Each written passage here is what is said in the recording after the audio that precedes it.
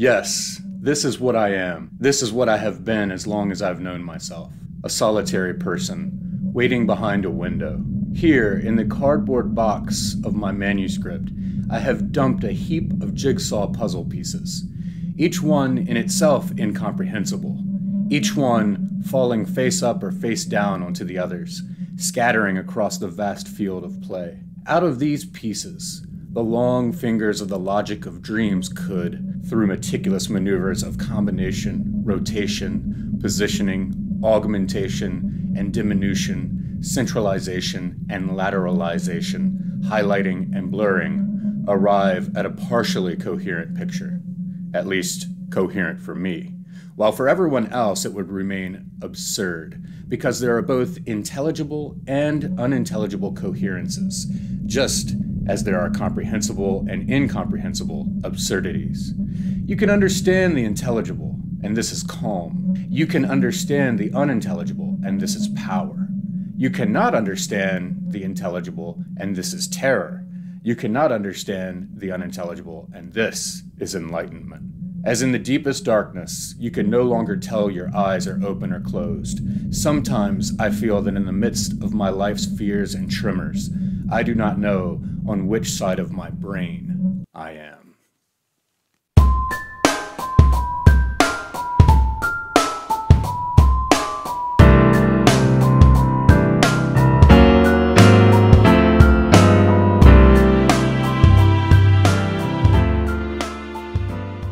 Hey everybody, thank you so much for continuing to watch Leaf by Leaf, and to those of you who are new to Leaf by Leaf, today is a great day to watch this video. And I know that sounds bombastic and maybe a little self-involved or something, but the reason is because I am so excited about the book that I'm about to talk about, and I'm going to get crazy today. Leaf by Leaf is going to be crazy today. I'm going to make outlandish, audacious claims about Solenoid by Mircea Cărtărescu, translated notably by the great Sean Cotter. I'm just going to go ahead and say it. For me, of all the 21st century novels I've read so far, this is the greatest.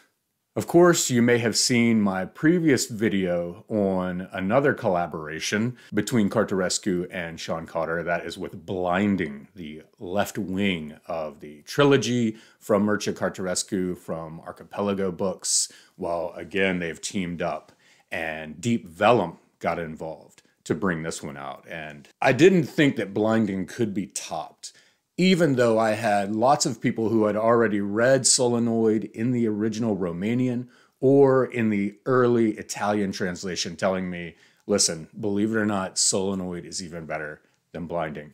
Yes, you were right. I agree. And for those of you who haven't read it, you can't spoil a book like this. There's one thing at the end that could be seen as a spoiler, I suppose, and I will hold off on that. But you can watch this whole video without having read the book, or at least watch it until your appetite has been whetted enough to go and get it. But I'm just going to have to implore everyone to read this book over and over. This is a beautiful, mind-bending, emotion-shattering hymn to literature. And again, because it is a translation by Sean Cotter, I consider this two works of art in one. So you've got the work of art that Cotter has incredibly pulled off here, and you've got the shadow of the great master, that is Mircea Cărtărescu, who put this out there. This is just a stunning testament to the power of the written word. The way this video is going to go, I'm going to make some general observations about Solenoid. And then for context, I'm going to attempt a sort of plot so that we can take that with us into the rest of the video. Then I will start to dig into the different characters and the setting and the themes and the ideas of the novel with heavy excerpts. And then we're going to end the video with an extended highlight reel. And I will literally go through and read my favorite passages. And then throughout the whole video, of course, I'll have my freestyle commentary like I normally do. So let's get to it. This is going to be fun. I read Blinding in early 2021 and went wild for it. Someone told me that Sean Cotter referred to me as some guy on the internet who sounded like he was about to pass out talking about the book. Indeed, reading Blinding or Solenoid is to face the danger of reader hyperventilation. Shortly after posting the video, Deep Vellum generously sent me Cotter's translation of Fem by Magda Carnecci, another of his Romanian translations. Reading that one prompted a feverish review that I wrote in one sitting. And then of all places, Kenyan Review accepted it for publication. I was thrilled. I've been wanting to get something published in that great journal for over a decade. So to say I've been looking forward to Solenoid is a vast understatement. Yet, when it was finally in my hands late last year, it felt so sacred. I felt a reserve about jumping into it. I needed to behold its exterior and feel its presence for a while. When I finally did read it, it took longer than I'd expected, and I finished it the night before leaving for St. Kitts for a week of vacation. But this was actually fortunate in hindsight, because it allowed me to contemplate the book at a physical distance and among breathtaking views of islands and oceans and skies, before returning home to add some structure and cohesion to my thoughts in preparation for this video. And there are many thoughts that I have on this book. Solenoid has that stature of a career-ending laurel or capstone in which a master artist can finally say that they've captured and expressed everything they've spent their life seeking. So I feel an acute sense of despair trying to make this video. When someone achieves this level of artistry, Mircea Cărtărescu and Sean Cotter, it feels almost diminishing or damaging to try to speak of it at all.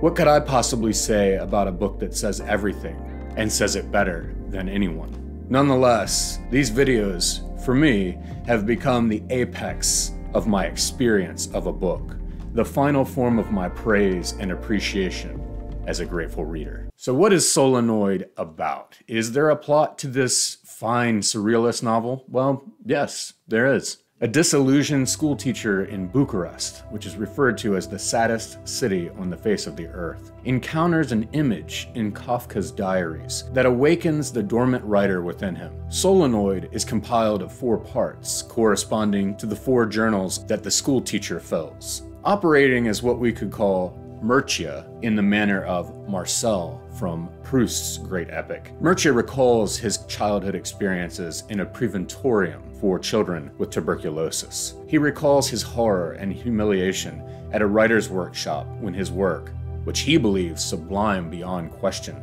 is eviscerated by his classmates and his teacher. He recounts his days of reading and writing, his relationships.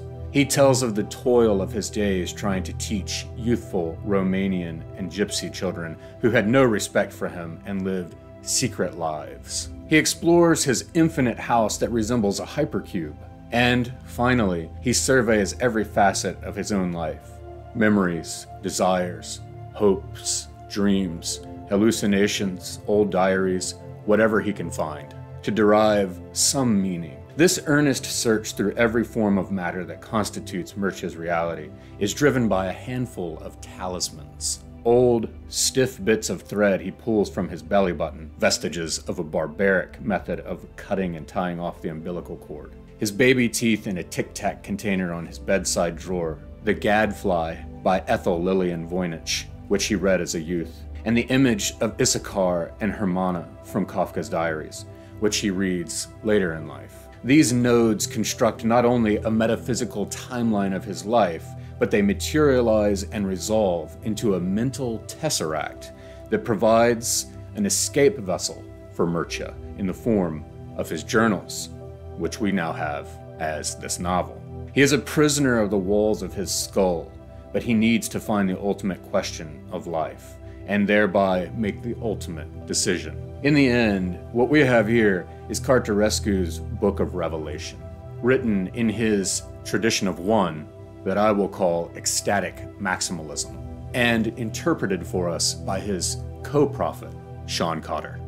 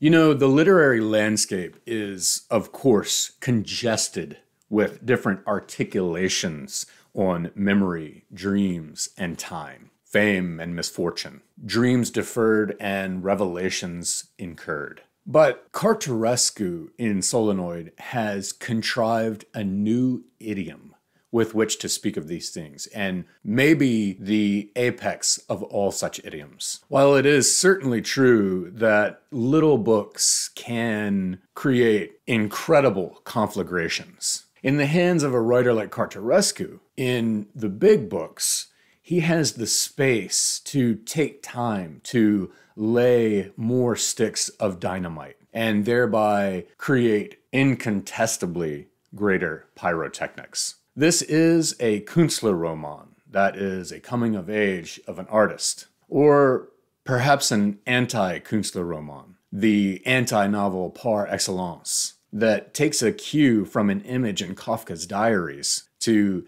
capture the feverish intensity of an aspiring writer, the deadly blow of a failed dream, and the ultimate dilemma of what's here called saving the child or the art. There is an abundance of fantastic interior spaces in Solenoid, but I don't think any of the spaces is as intriguing as the interior of Cărtărescu's mind. In fact, all of the other interiorities in this book may well be seen as projections of or synecdoches of Cărtărescu's mind. Like I said, with this book, Cărtărescu attempts to build a tesseract out of words through which we all can, for the first time ever, stand outside of our three-dimensional cage and examine our own human consciousness. Solenoid is, of course, a work of surrealism, and in fact, there's a blurb on the back of this book from Andre of the Untranslated,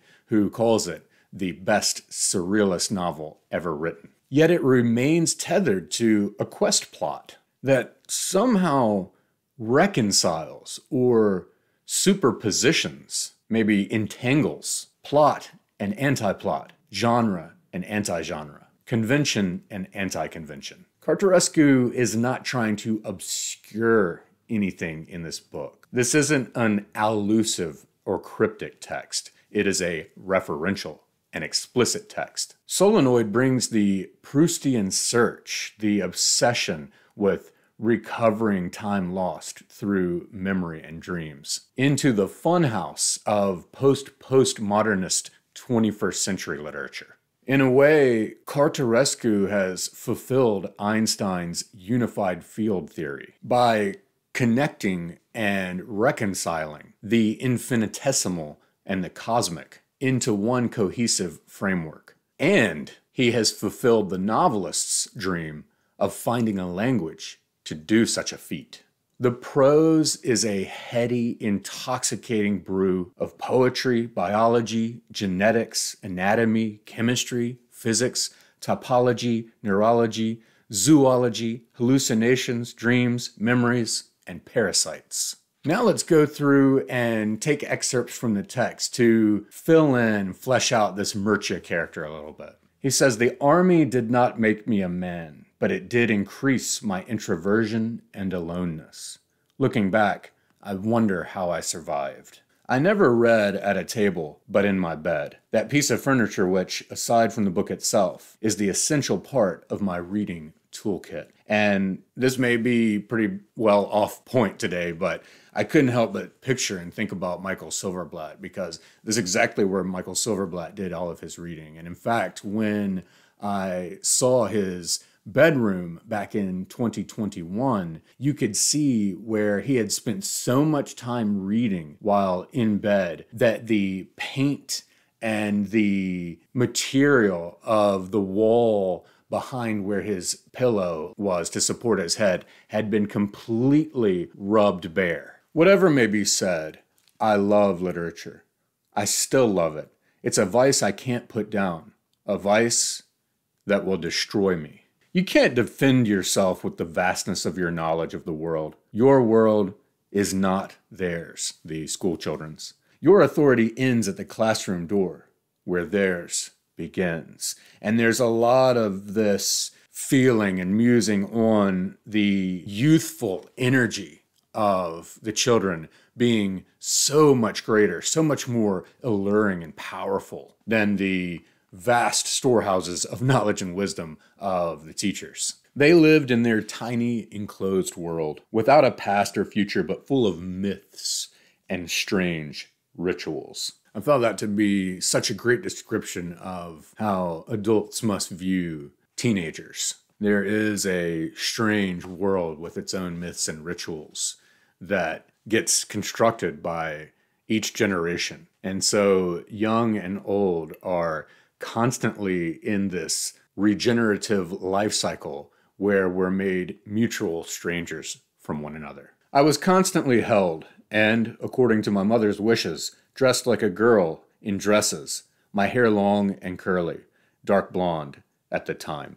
And it struck me that there is a correlation with Rilke here, because I believe that Rilke's own mother did the same thing with him, dressed him as a girl. And we'll also find that Rilke is among one of the authors with whom Mircea connects: Kafka, Rilke, Hamsun, Borges. I lived inside my skull. My world extends as far as its porous yellow walls, and it consists almost entirely of a floating Bucharest, carved in there like the temples chiseled into the pink cliffs at Petra. Stuck like a fibroma to my meninges at the far edge of my left temporal lobe is Voila. That is where the preventorium was that he stayed in his childhood when he had tuberculosis. The rest is ghostly speculation, the science of reflection and refraction through translucid media. This is his way of articulating the limits of his geographical world, and it's not unlike Hamlet talking about being bounded by a nutshell. Let's talk about the setting of Bucharest, which again is referred to several times as the saddest city on the face of the earth. Because he is writing journals as an adult looking back into his childhood, he's looking back into communist Romania. And there will be mentions of children reading their party magazines and so on. But there is this factory that has this mystique about it. And it acts as a sort of central nervous system to the whole town. And the teachers are aware that things go on there with the children that they don't know about. It sort of reminded me of the old rendering plant in Wolfgang Hilbig's novel of the same name. Overall, the Romania that Cărtărescu depicts in this book gave me a sense of the way that the collectivized farm in Hungary is depicted in Béla Tarr's adaptation of László Krasznahorkai's Szatantango. Mention must be made of this house, this infinite house that resembles a hypercube and is taken straight from the pages of Borges, which also lends its debt to Charles Hinton, the creator of the Tesseract and the depictor of hypercubes. From then on, I would be the owner of a house that had been constructed, even if only in the senile imagination of a nonagenarian, that is someone in their 90s, on type of a gigantic coil buried in the earth.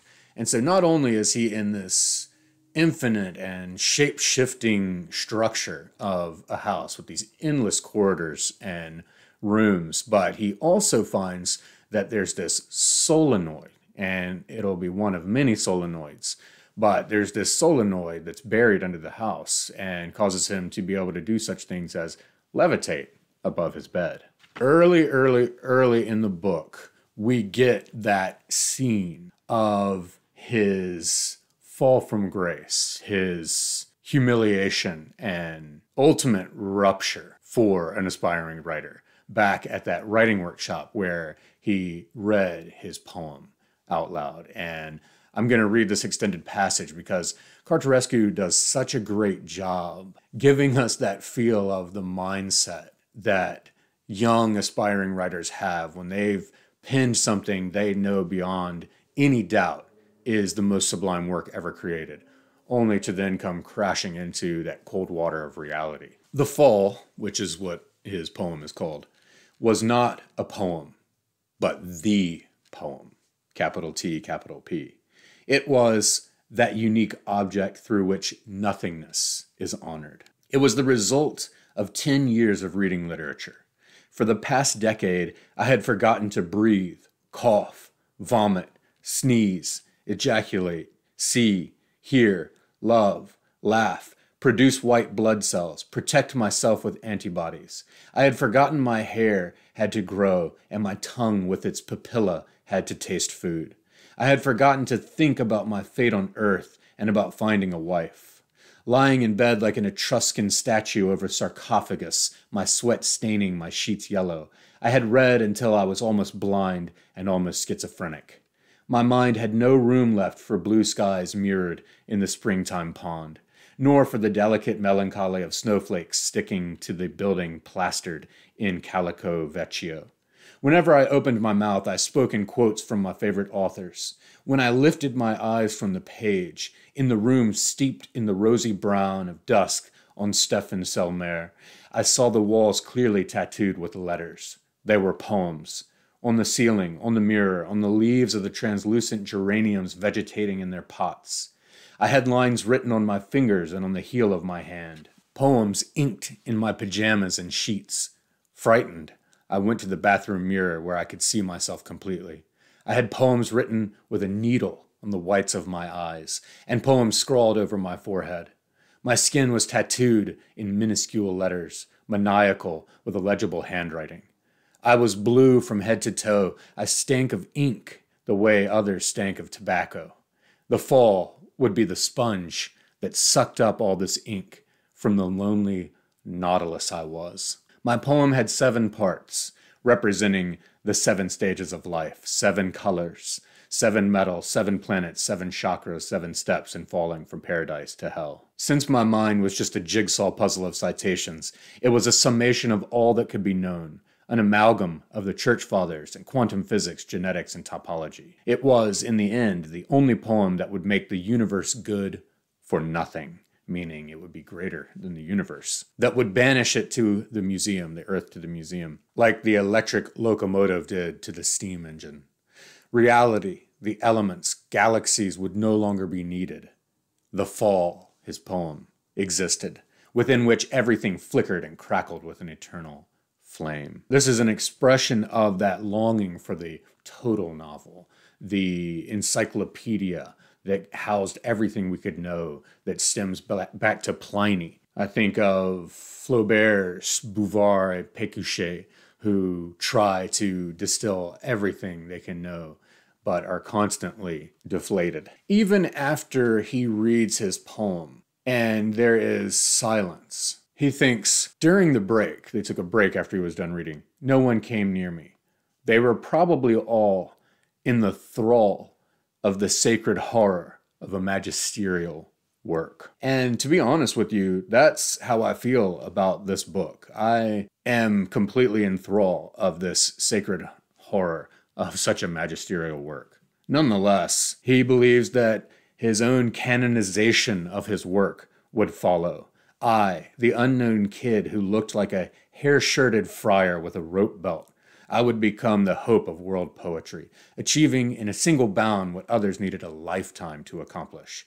I would never have to write another word. So again, you get that aspiration of the writer on several levels here, trying to produce the total work, the final expression of all they have worked towards expressing. But of course, what ends up happening is that after the break, like I said, his work is just torn to shreds. It's eviscerated by his fellow writers and the teacher. And as we will see, this massive rupture changed everything and led him ultimately to producing the journals and thus producing for us Solenoid. So let's talk about this book as represented by those 4 journals that Mircea is scribbling in. To write these pages meant only for me in the incredible solitude of my life.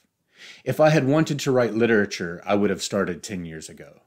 I mean, if I had really wanted to, without the effort of consciousness, the way you want your leg to take a step and it does. You don't have to say, I order you to step. You don't have to think through the complicated process by which your will becomes deed. You just have to believe. To have belief as small as a mustard seed. If you are a writer, you write. Your books come without your knowing how to make them. They come according to your gift, just as your mother is made to give birth. And she really does give birth to a child who grew in her uterus, without her mind participating in the complicated origami of her flesh. This is just incredible writing. If I had been a writer, I would have written fiction. I would have had 10, 15 novels by now without making any more effort than I make to secrete insulin or to send nourishment day by day from one orifice of my digestive system to another. I, however, at that moment long ago, when my life still could have chosen one of an undefined multitude of directions, ordered my mind to produce fiction, and nothing happened.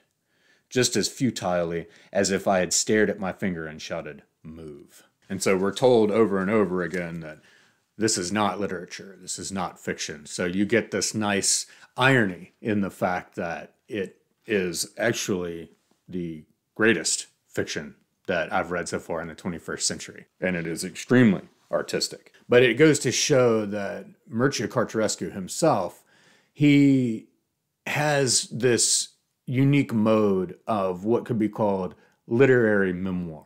He says at one point that this is not, meaning the journals he's writing, are not, thank God, a book, illegible or otherwise. So he even says that it's not a book in general. What he wants to do is what he calls a complete investigation of my interior world, since I can't imagine I would have ever written about anything else. This is why I've had to invent some details, to imagine some scenes, to populate the wasteland where I lived with characters and feelings. I had to give birth to my mother in my own image, so I wouldn't be an orphan.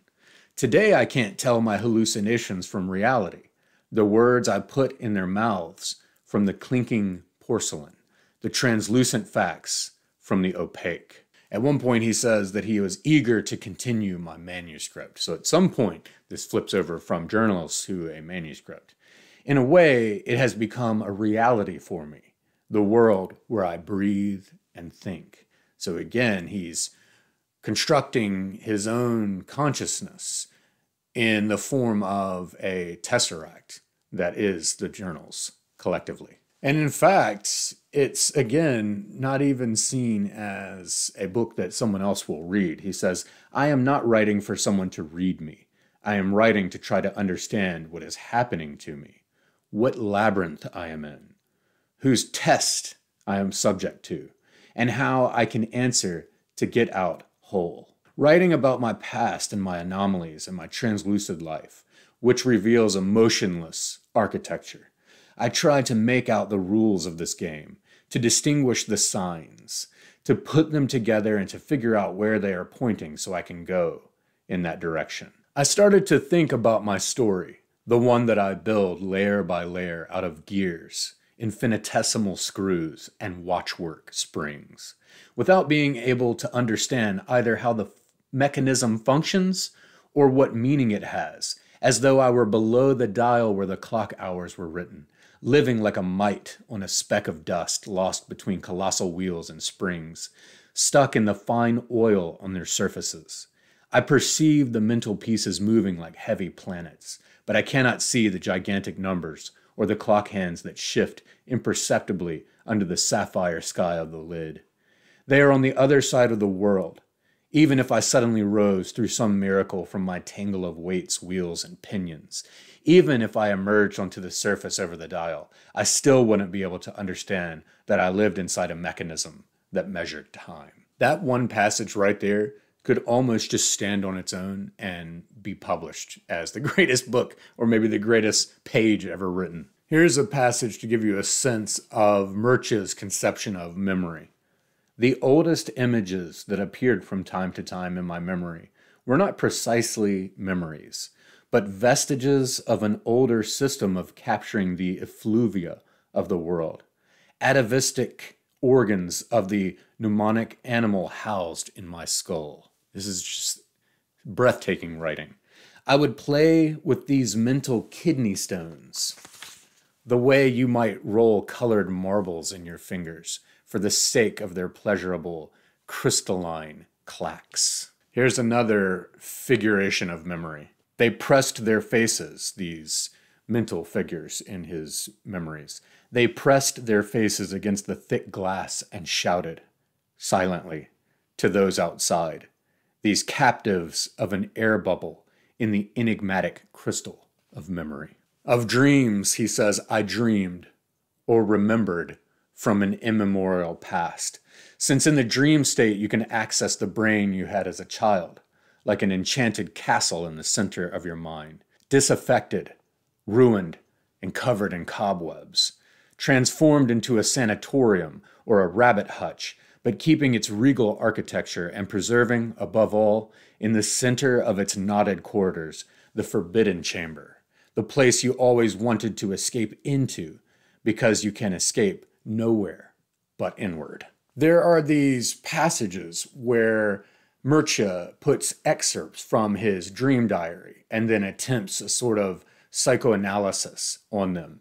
And at first this can seem almost like, dare I say, filler or padding, but it is connected deeply to the plot and the themes that are going on here. And they eventually lead to a sort of epiphany. And at one point, he realizes that things may be going on in this preventorium for the kids with tuberculosis than he really realized. He says that he found out that my body, as may have happened before, was subjected in a subterranean clinic to a manipulation about which I remember nothing, but which my dreams later would reveal in their frightening field of images.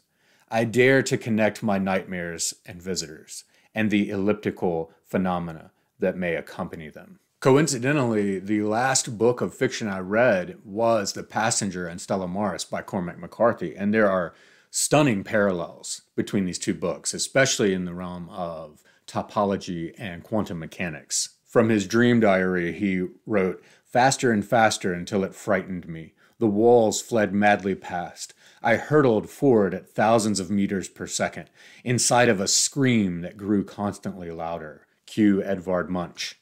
An unbearable light began to burn my brain.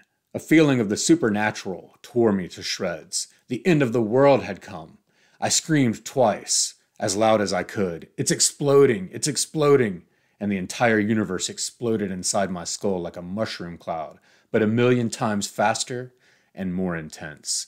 So you've got this figure of the nuclear bomb and this sort of event horizon and moving faster than the speed of light. All of these enticing brain benders from physics. And then later he says, "A dark charm, a black and destructive magic, a detour through a world for which your brain was not created, one that requires another type of mind and other sensory organs." Quantum physics and quantum computing pervade this book. And sort of like what we discovered in the quantum computing book by Brian Clegg, Mircea is realizing that in order to process these quantum materials. He needs to upgrade the hardware of his own body, his own brain, to something that's capable of processing this raw data. Like I mentioned, there is a lot about the fourth dimension in here and hypercubes, Charles Hinton. There's a huge debt to Borges here. There's a debt, of course, to Edward Abbott, the writer of Flatland. And though the concept of higher dimensions is connected deeply with the plot, both the real plot and the surreal plot, it also becomes fodder for some, or not fodder, let's not call it that. It also becomes fuel for some of Cărtărescu's just sublime ways of articulating things. The despair you feel is that of one who lives in two dimensions and is trapped inside a square, in the middle of an infinite piece of paper. How can you escape this terrifying prison? And there is an extended, serialized metaphor of being a prisoner and trying to escape that reconnects again and again across the whole of the 600 some pages of this book. We'll get to that in just a bit. But this here is, of course, most notable in Abbott's Flatland. But here I've come, much too quickly, to Hinton and his cubes, to which my anomalies seem in some obscure way to be connected. And it's just brilliant how taking the cubes of Hinton, the art of Borges and Kafka, the solenoid under his infinite house, and the book by Voynich, the gadfly that he read as a youth and was wounded, to use Kafka's phrase, wounded by a scene in that book. How he takes all of these and connects them and gives birth to a dancing star. I often thought that the world, along its three dimensions, is an equally deceiving trompe l'oeil for the infinitely more complex eye of our mind, with its two cerebral hemispheres taking in the world at slightly different angles, such that by combining rational analysis and mystical sensibility, speech and song, happiness and depression, the abject and the sublime, it will make the amazing rosebud of the fourth dimension open before us, with its pearly petals, with its full depth, with its cubic surface, with its hypercubic volume. There were disciples of Charles Hinton's after he published his work about the tesseract and the hypercubes, who thought that if we could meditate on these, meditate on trying to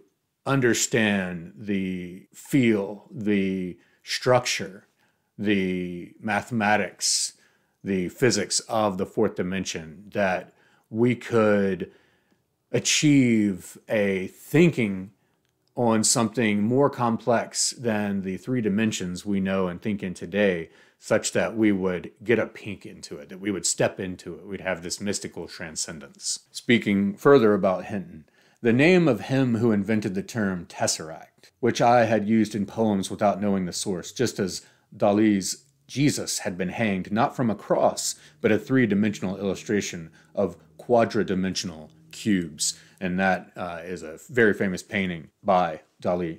Was not completely foreign to me, and I spent a few days searching for it, going through my books until I found it in the place I had, in fact, first expected, in Tlon Ukbar Orbis Tertius by Borges.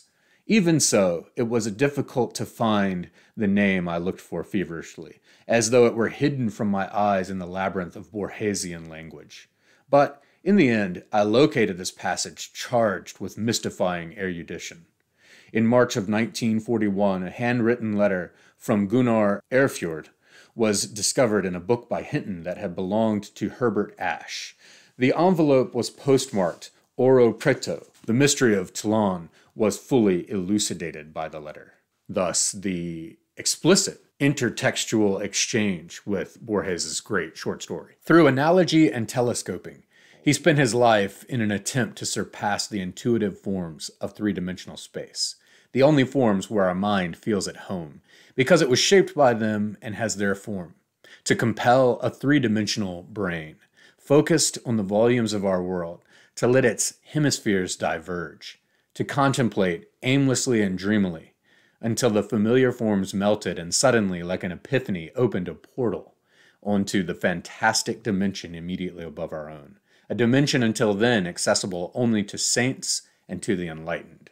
And in parallel, or mimetically, this is what Cărtărescu is trying to do in this book. The Tesseract, finally, the major creation of Hinton's thought, described for the first time in A New Era of Thought in 1888, is the mystical mandala of his world and the key he saw looking at the quartz padlock of the fourth dimension, the home of the angels as well as the demons of our mind, a good Pandora's box. The Tesseract, or hypercube, is the trace left by a cube that moves through a fourth dimension perpendicular to our world, the same way a square sliding through the third dimension generates a cube.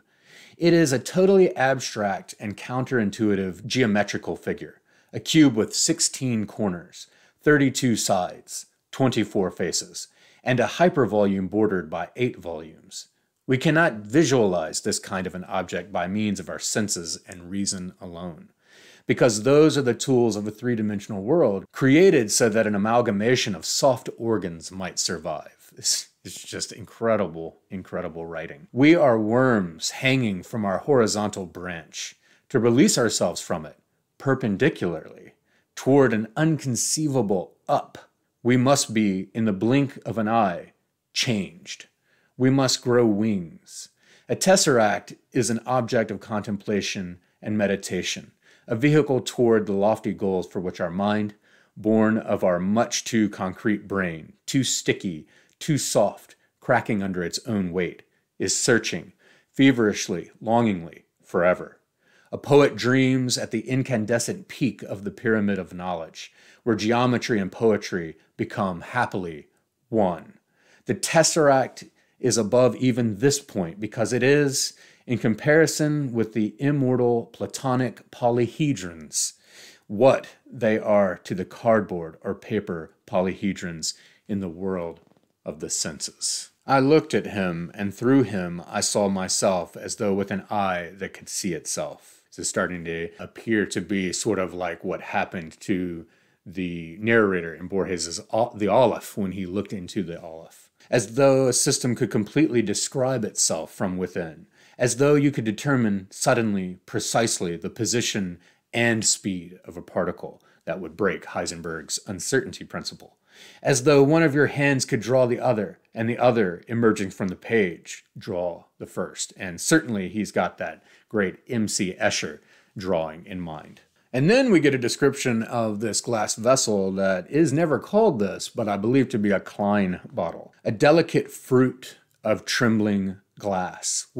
Just stop right there. Look at a Klein bottle and think about the poetry of Cărtărescu's mind that can call it a delicate fruit of trembling glass. He goes on, a kind of large translucent pear, whose narrow part rose like a throat, then curved and re-entered the rounder part of the pear without touching it, only to then emerge from the lower, wider part, invaginating toward the surface.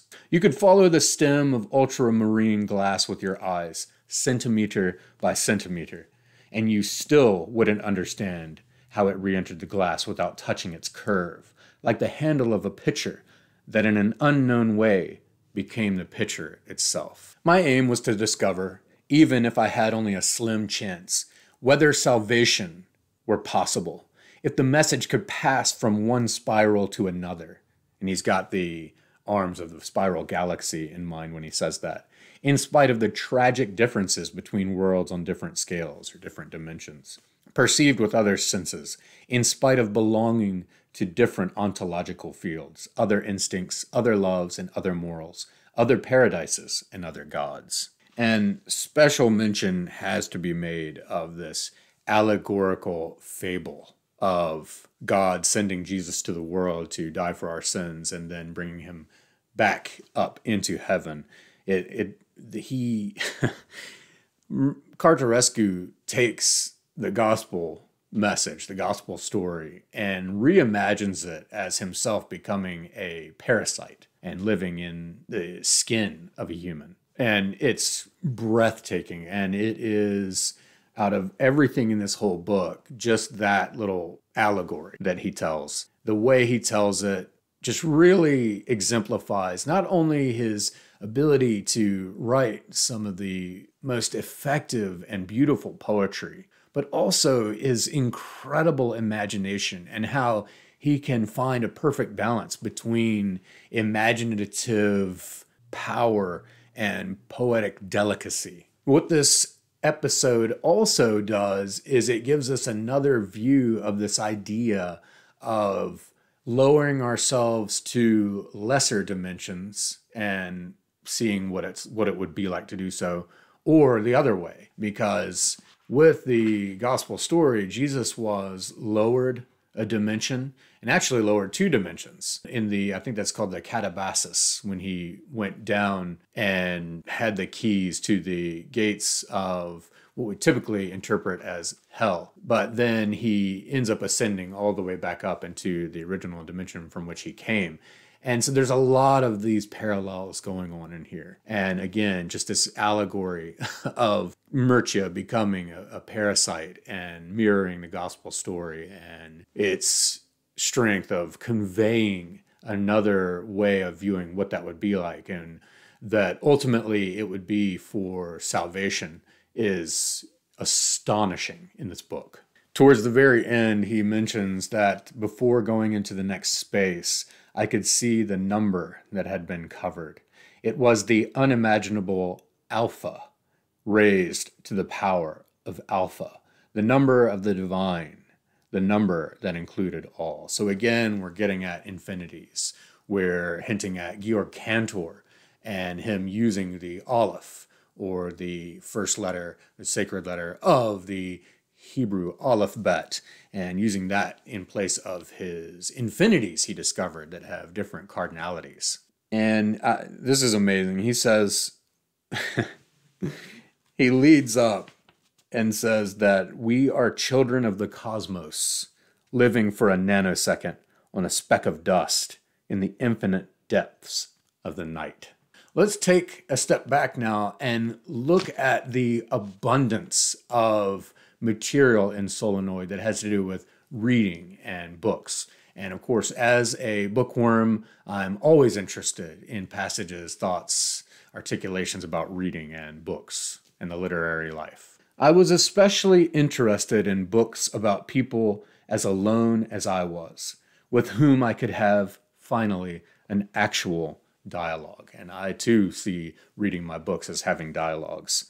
The Notebooks of Malta Lauritz Brygge, Alone by Strindberg, or as my Swedish friends corrected me to say, something like Strindberg, Hunger by Hamsun. These, in addition to Borges and Kafka, are the books that nourish him. He says that reading in my room until I didn't know if it was night or day. I would only turn on the light when I couldn't make out the letters at all. It's just those beautiful days of reading that Proust talked about and that I talked about recently in my fourth episode in the Why We Read Fiction series. In addition to the gadfly, he says that I made an amazing discovery, one which marked my life more deeply than any book of literature, and it was a parasitological treatise with a dirty, worn cover, like all my notebooks had at that time, like my high school uniform that seemed made of blotter paper soaked in faded ink. It could be the biography of a louse or a mite, but it would still be just as important as my own skin,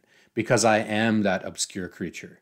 The tunnels where I swarm are my own, the excrements, mine, the sensations, mine, the turpitude, all mine. He even brings in Proust when he says that The Gadfly, that book by Voynich that he read, which Voynich is also connected to Charles Hinton, by the way, he says that The Gadfly would become my Madeline. And this, among many other reasons, is why I say that Cărtărescu has basically extended the epic of nostalgia and memory from Proust and brought it into the 21st century. So he's just mentioned The Gadfly as his Madeline. So we know he's got Proust in mind. And now in this paragraph, and especially with the way it ends, we get the same thoughts that Proust expressed in his essay on reading and about days of reading. I was reading a newer edition of The Gadfly, of course, than the one I had held in my hands 12 years before. Perhaps that's why I didn't recognize it as the true book. It didn't smell like bad paper, porous, yellowed, rotting. The glue wasn't made from bones, and minuscule paper scorpions, pale and tailless, weren't consuming the paper, appearing sometimes along the spine. While I read, almost without seeing the letters, the color of the sheets didn't match the twilight precisely, like it had before. This is already just conveying the strength of the sensory experience of reading a physical book, especially an old one, or one that we've read many times throughout our life. The first book had been a portal to my internal cistern of tears, while the second, just a door drawn on a wall.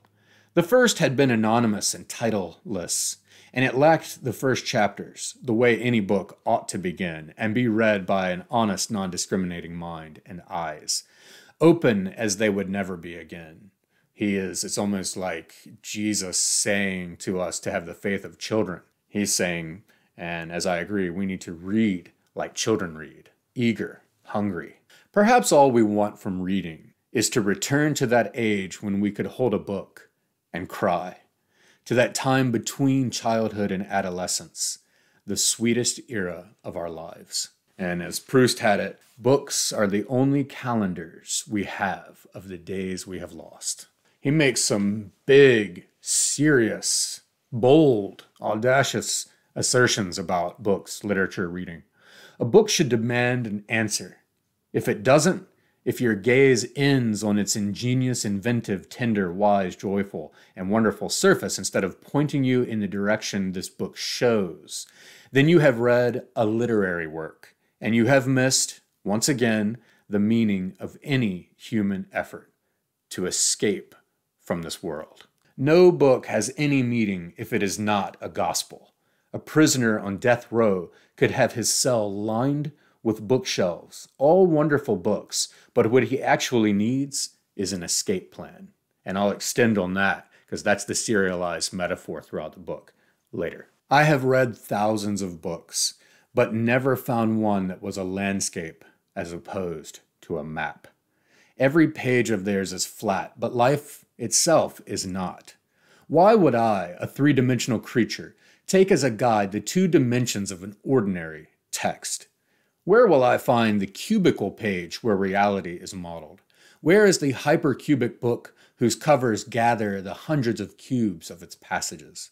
Only then, through the tunnel of cubes, can we escape from the suffocating cell, or at least breathe the air of another world.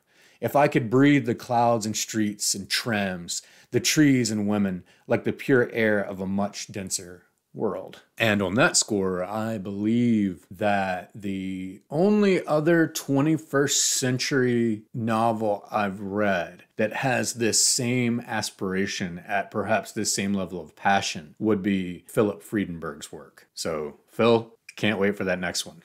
I don't believe in books. I believe in pages, in phrases, in lines. I think I'm going to adopt that as my new mantra. I love that. And that rings so intimately true for me. I don't believe in books. I believe in pages, in phrases, in lines. There are some, in some books, like in the coded text a general receives on the battlefield. Only some of the words mean anything, surrounded by meaningless blather. That's why people used books to say important things, because a book assumes an absence, on one side or the other. While it is being written, the reader is missing. While it is being read, the writer is missing. That is, we have the space to have, I believe, a much deeper and more meaningful conversation. Okay, here we go. Here's just another one of the multitude of places where Mircea's powers of poetic rendering are operating in that sublime mode. The Old Testament, the book to end all books, the book which, after the hundreds and thousands of texts I had read up until then with great pleasure, poems, novels, stories, essays, and literary studies, showed me and everyone else that it was possible to speak the truth, to lay the truth out over pages as thin as the discarded skin of vipers. That little book with thousands of transparent pages, with its twin columns of tiny type, with its numbers and footnotes, with the maps of Judea at the end, seemed as valuable to me as the tablets of Moses, where, it was said, the writing was not carved, but floated 1 finger width above the stone's polished surface, written by the finger of God, floating in the air, glittering a holographic blue, casting a gentle light just like the face of the prophet who, on the mountain, neither ate nor slept for 40 days. That's what literature must be in order to mean anything.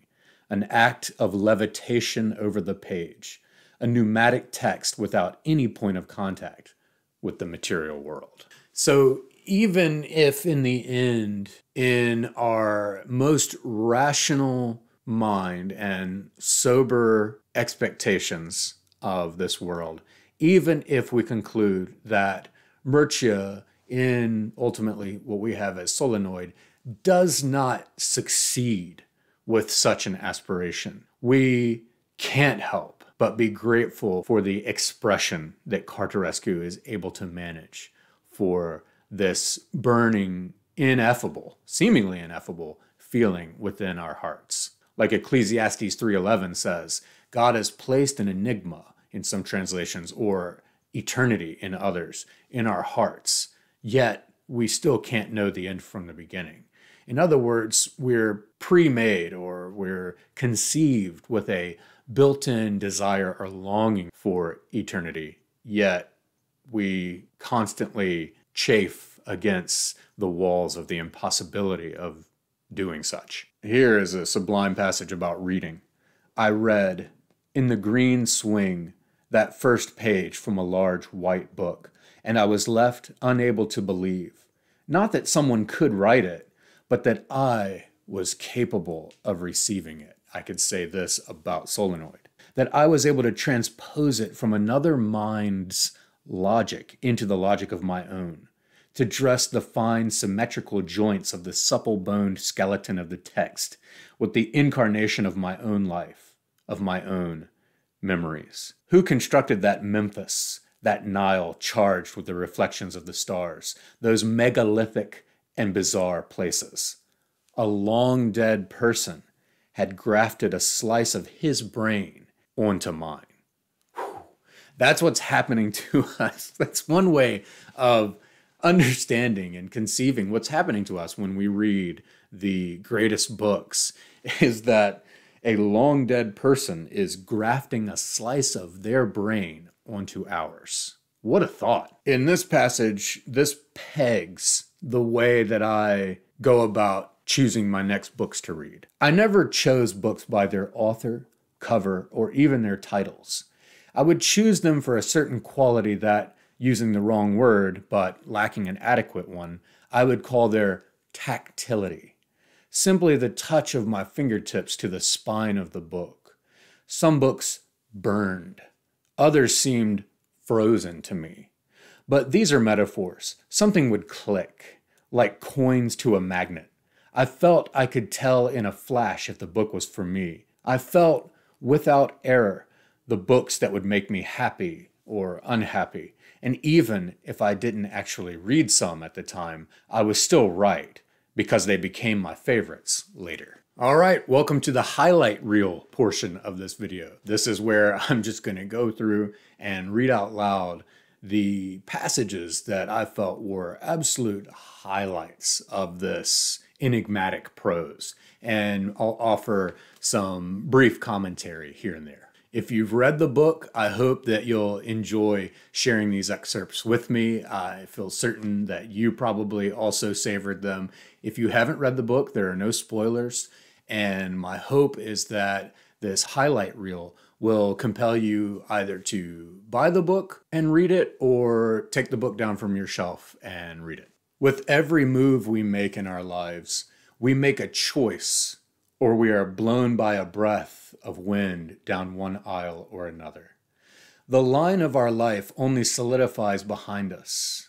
It becomes coherent as it fossilizes into the simplicity of destiny, while the lives that could have been, that could have diverged, moment by moment, from the life that triumphed, are dotted, ghostly lines, creodes, quantum differences, translucid and fascinating like stems vegetating in the greenhouse. If I blink, my life forks. I could have not blinked, and then I would have been a far different person from the one who did, like streets that radiate out from a narrow piazza. In the end, I will be wrapped in a cocoon made of the transparent threads of millions of virtual lives, of billions of paths I could have taken, each infinitesimally changing the angle of approach. After an adventure lasting as long as my life, I will meet them again, the millions of my other selves, the possible, the probable, the happenstance, and the necessary, all at the end of their stories. We will tell each other about our successes and failures, our adventures and boredoms, our glory and shame. So contra Milan Kundera in The Unbearable Lightness of Being, he maintains that we have only one life, so we can't really try out different ones and see which one is the best and then use that as our course to go. But according to Mircea Cărtărescu, or Mircea, here in Solenoid, we are constantly branching off. So it's sort of like a multiverse idea of every possible route that our life could take, every possible decision is actually something that does branch off and has its own reality. But Cărtărescu takes it to the next level and says that we will all of ourselves, all of our instantiation of different lives that branched off will ultimately meet up when they're at the end, and all of ourselves can discuss their own journeys with one another. What a thought. Something similar happens in Blake Crouch's Dark Matter. And by the way, the Tesseract is the idea of the Tesseract as a vessel for transporting us to a higher dimension, and the idea of being able to communicate back with ourselves in the lower dimension is, I've said this over and over, but at the end of Interstellar, Christopher Nolan, what an imagination, what a visual treat. If nothing human is foreign to me, by definition, I will embrace, through my real-virtual brothers, all possibilities and fulfill all the virtualities meshed in the joints of my body and mind. Some will be so different from me they will cross the barrier of sex, the imperatives of ethics, the gestalt of the body, becoming sub- or superhumans, or alternative humans. Others will only differ from me in unobservable details, a single molecule of ACTH that his striated body released while your striated body did not, a single extra K cell in your blood, an odd glint in the eye. An art that followed the rules, the centuries-old canons, a successful kind of music, of course, but a human one. And just this humanity was the coin that passed everywhere, in palaces and hovels alike, because the weight of the coin feels so nice in the palm of your hand. But inhuman, disordered art that didn't follow even the construction of the human ear, nor the construction of the violin, that knew not the limits of fingers on the strings, art from another world that magically penetrated Efimov's body. That art presses against your hand like the icy blade of a razor. It slices down your lifeline, leaving you scarred forever. And aside from just being an astonishing bit of imagery, it also recalls Kafka's oft-quoted aphorism that we ought to only read the books that wound us. After you've read tens of thousands of books, you can't help but ask yourself, while I was doing that, where did my life go? You've gulped down the lives of others, which always lack a dimension in comparison to the world in which you exist, however amazing their tours of artistic force might be. You have seen colors of others and felt the bitterness and sweetness and potential and exasperation of others' consciousnesses, to the point that they have eclipsed your own sensations and pushed them into the shadows. If only you could pass into the tactile space of beings other than you.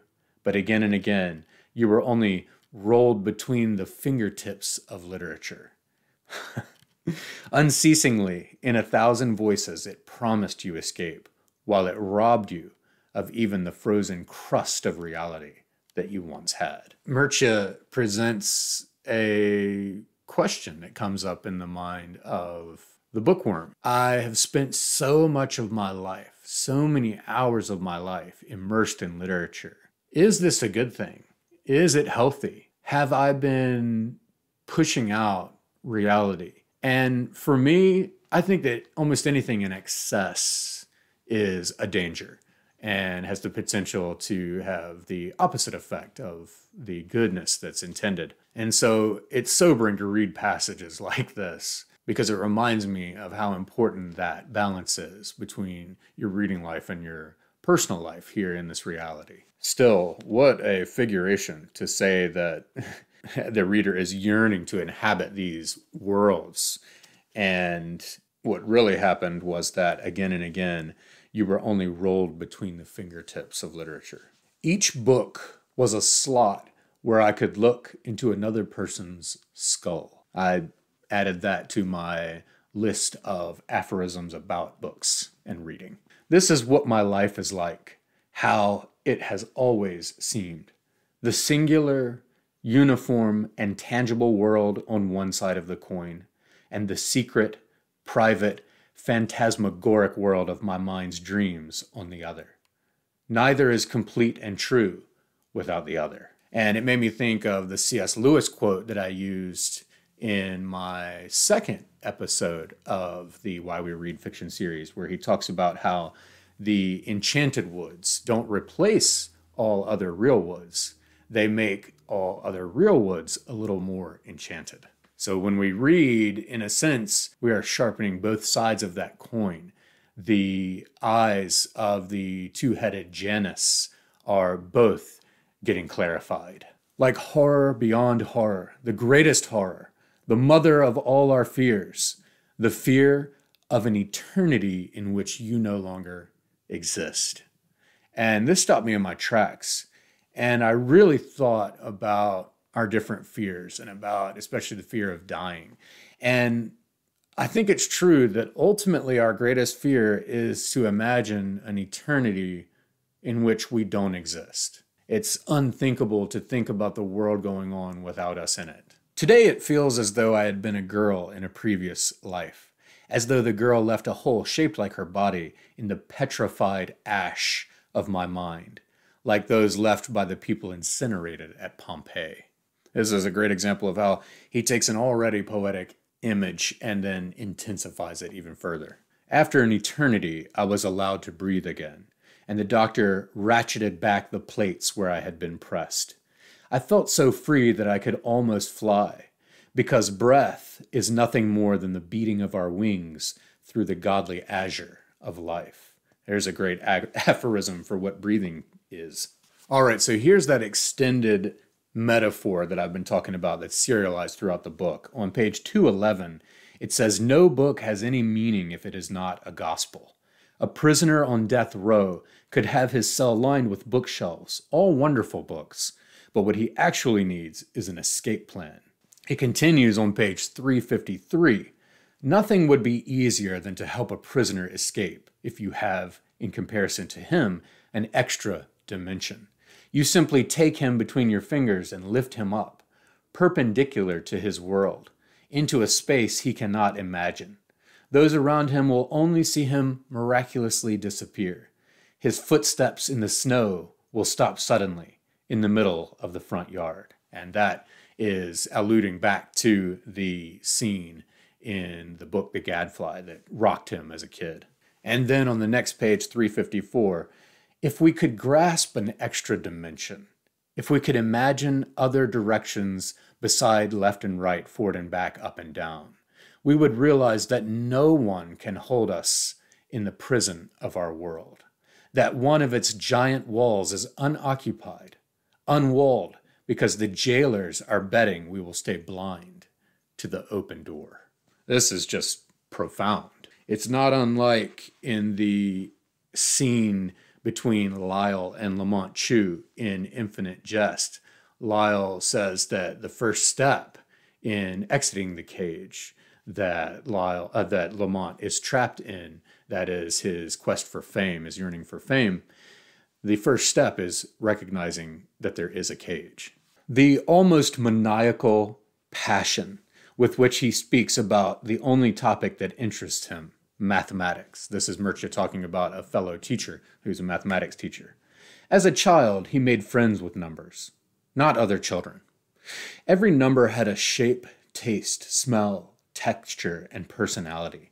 Every one matched with others according to subterranean affinities that Goya did not know how to explain to me, but which I felt clearly, the way you feel air pressure or gravity. Later, he became friends with mathematicians.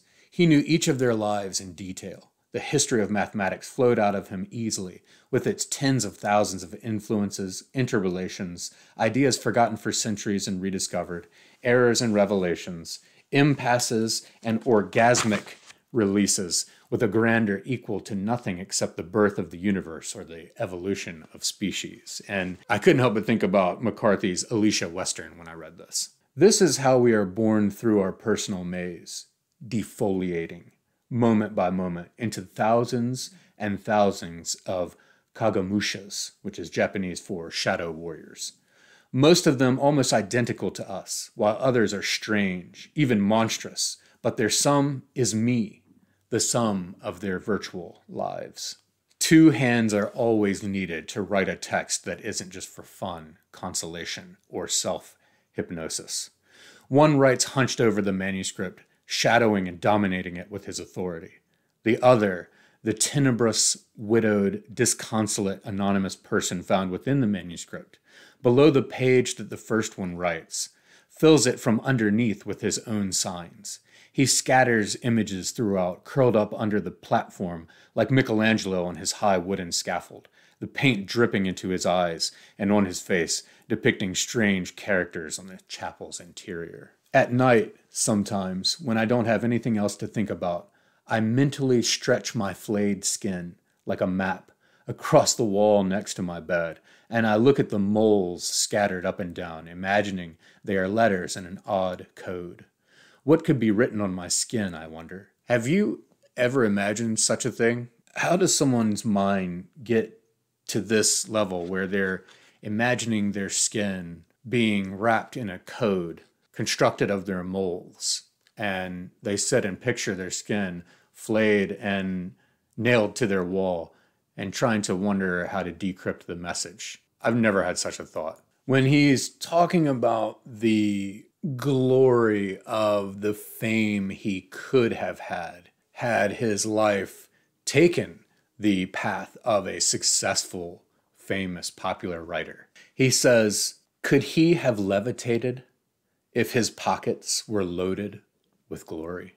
There's a literal and a figurative meaning here. The literal one is that the Mircea character is levitating above his bed because of the solenoid, and he wouldn't have ended up in that house and in that condition had he taken the road to fame. But the figurative is that the very fame would weigh the writer down and thus prevent the writer from the glory that could be. But the way that that is just expressed here, and in some of his more terse prose, in one sentence, could he have levitated if his pockets were loaded with glory? I remember when I was at St. Kitts the week after finishing this book, and we started talking about the feeling of deja vu at dinner one night. And I was like, I just read probably the best description of what deja vu is like. But I didn't have the book with me, and I had to wait until I got back home and somehow I actually remembered to go and take a picture of this page and send it to him. But this is incredible. And what's happening here is he's describing what's going on as he is looking at his childhood home. It was like it was and also not like it was, the house. It felt like deja vu, in which not the image, but the emotion floods over you, overwhelms you. It was like an afternoon daydream or a dream at night, A dream with houses taking shape in the intense magic of recognition. Yes, that's how it was. Yes, I was there, you say to yourself, frozen in your suffering and nostalgia, looking at the edifice sculpted from the substance of your cerebellum, bathed in the storms of your endorphins. How does someone get to the level where they can write like this? I am so grateful that I'm able to read books like these. But, it's not all complex, extended, excessive pyrotechnics. Sometimes it's something as simple as this.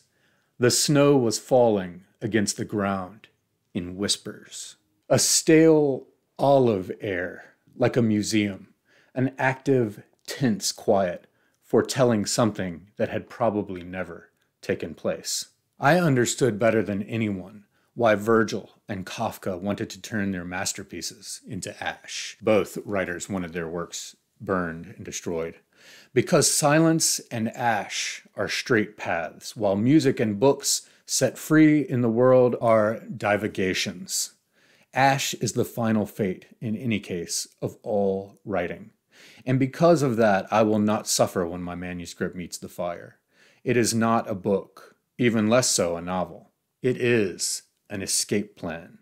And after escape, its natural destiny is ash. So again, this is where we get the final resolve of that serialized metaphor and the need for an escape plan to actually escape prison, and for any great literature to be that escape from life. And thus, in Cărtărescu's conception in Solenoid, that is going to be to construct a tesseract, a fourth dimension tesseract out of words. Ultimately, though, there comes a moment when each of us must decide to rescue either the work of art or the child from the burning building. It was the mystery of the space between synapses. It was the drop of serotonin that crosses the minuscule gap like an angel or a messenger. In conclusion, we all have hopes and dreams. And now my only dream is that I get to read the body and the right wing of the Blinding trilogy, translated by Cotter, in my lifetime. But nonetheless, if I have to live the rest of my life with only Cotter's translation of the left wing of Blinding and now Solenoid, I can die a happy bookworm.